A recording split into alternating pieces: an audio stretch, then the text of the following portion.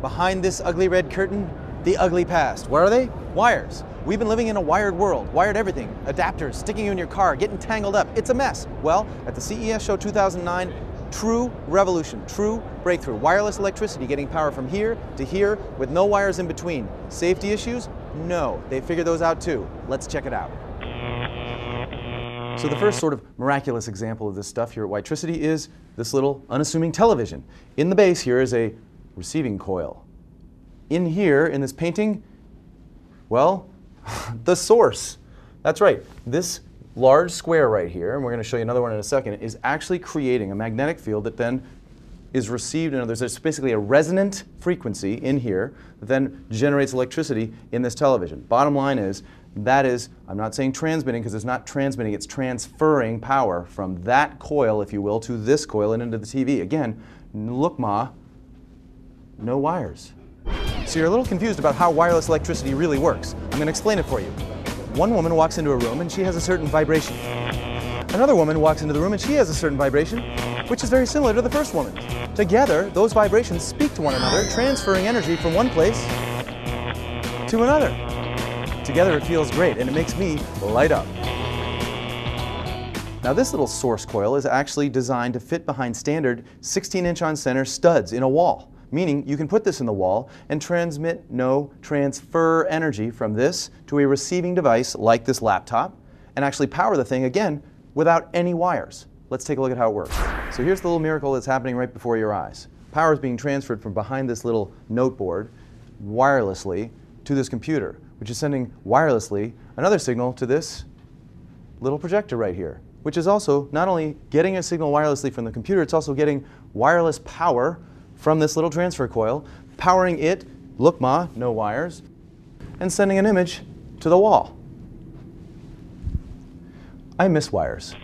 If the mind races at this whole idea, no surprise, because in fact it's pretty exciting. Not only will there be a laptop near this transfer coil, if you will, actually there are lots of devices, like say a cell phone.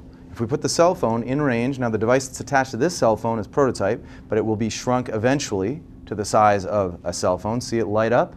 So what's exciting about that is not only is that now receiving power, because of the way the system's designed here at Witricity, it's actually now going to transfer power to another similarly equipped device, meaning you could pretty much daisy chain these things. The result, your whole home is pretty much going to miss its wires soon. Will you miss them as much as I will? Okay, when you're done with your margarita, then you're going to have to get your jaw off the floor because this is also wireless electricity. That means if I move this thing away from the power source wirelessly, it actually turns off. Now here's the cool thing. It's inductive coupling, meaning a little power flow in the primary coil here sends out a magnetic field pulsating to a secondary coil in this little device, which then gives it enough power to run. Meaning, in the future kitchen, maybe in the next couple of years, you'll have a primary coil in the countertop. You can take your blender, which has no exposed cables anywhere, and put it on the space where it's going to get power, and voila, wirelessly, you got what you need. How about this appliance? Damn, my remote's out of batteries. You will never say that again. Why? Because PowerCast has come to the rescue. PowerCast is another wireless electricity company.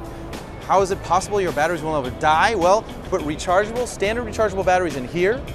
You stick this on the PowerCast plate or platform, and a radio frequency created by this platform is then picked up or harvested by this little device, and then the power goes to the battery. So it recharges anytime it's near or on the station.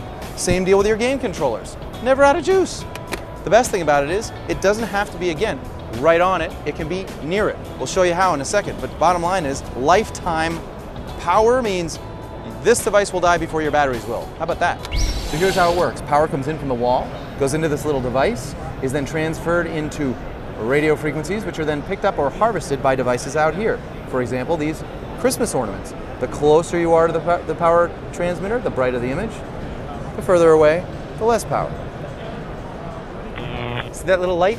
It's on because it's getting power over there, from over there to here. Is it dangerous? No, unless you don't like listening to the radio, because that's what it is, radio frequency. So when I get my head a little closer to the platform, it starts to light up, as do I. This little flashlight is a rechargeable flashlight made by Energizer, but it has e-coupled technology inside, meaning they put a new console in here that allows you to charge this flashlight and recharge it for police, fire, and contractors right there in this console. You drop it in and it charges. You don't have to plug it in, you don't need an adapter, and if you lose that adapter, you don't have to buy another one at the airport. And you know who you are. I'm Paul Hochman, MSN Tech and Gadgets, wirelessly powered at the CES 2009.